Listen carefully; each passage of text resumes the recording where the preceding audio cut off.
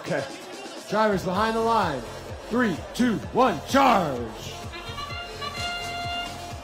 Robots charging up and against the Outer Works defenses for autonomous period in match 103. 120 looking like they're lining up for a shot. It is wide. Otherwise, all 6 robots have crossed the Outer Works defenses.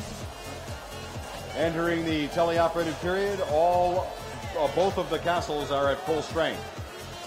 That changes quickly as 141 Wobot scores against the high goal and 2 high goal shots go in against the Blue Alliance castle.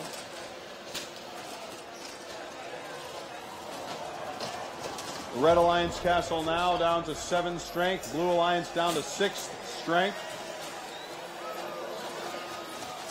This is a war of attrition as teams work to destroy the defense of each of these castles. Blue Alliance lining up. Shot is short. 120, shot is short. 28-46, the shot is short. Red Alliance, meanwhile, has it down to 3. Blue Alliance down to 3. We'll see who can get their towers or castles in a capturable position sooner. Red Alliance castle strength down to 2 now. And 5980 works on the Sally Port. Down to 1 for each side, and the Blue Alliance castle flag will fall. Red Alliance castle still has a strength of 1. We will see how soon that strength will decay, and there it goes. 29 seconds remaining. 120. Cleveland's team now looking to scale. Up they go. 50-48, looking to get their hook in place. Unable to grip, the hook falls off. There's a lot of screeching down here on the Blue Alliance end of the field on the Red Alliance tower. 4 seconds remaining.